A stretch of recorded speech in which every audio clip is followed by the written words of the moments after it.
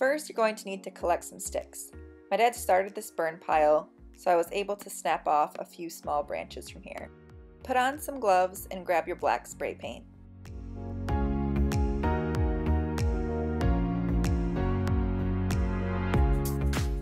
Completely spray your sticks with the black spray paint.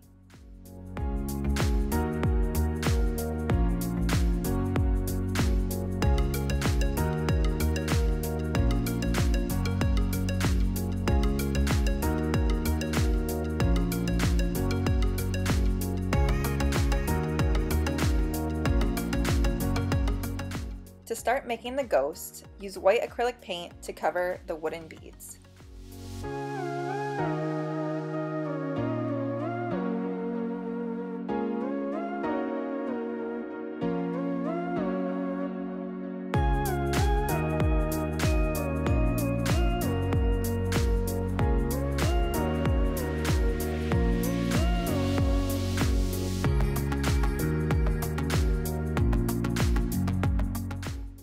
I decided to use cheesecloth for the body of my ghosts. To do this, fold the cheesecloth and cut using scissors or a rotary cutter.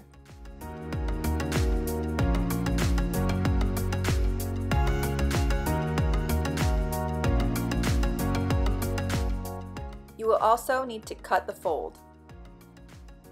Take the first 2 layers of cheesecloth and place them like so. Move that off to the side and grab your string and wooden bead.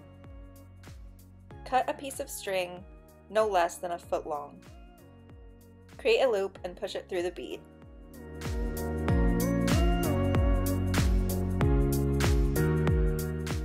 Grab the tails of the strings and pull it through the loop.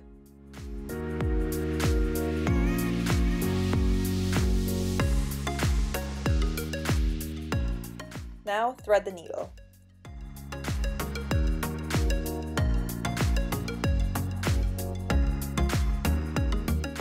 Push the needle through the center of the cheesecloth.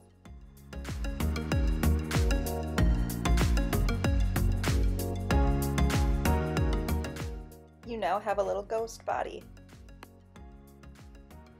If you wanted to make a smaller ghost, all you need to do is simply cut the rectangles to be smaller.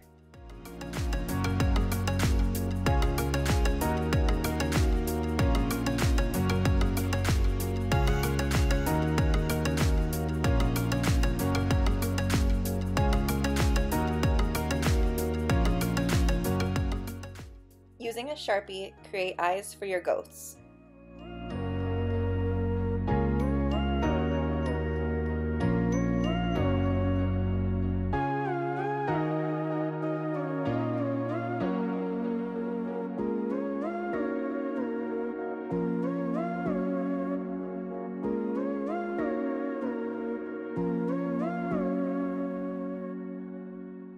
Tie a knot in the strings in order to create a loop so that you can hang the ghosts from the sticks.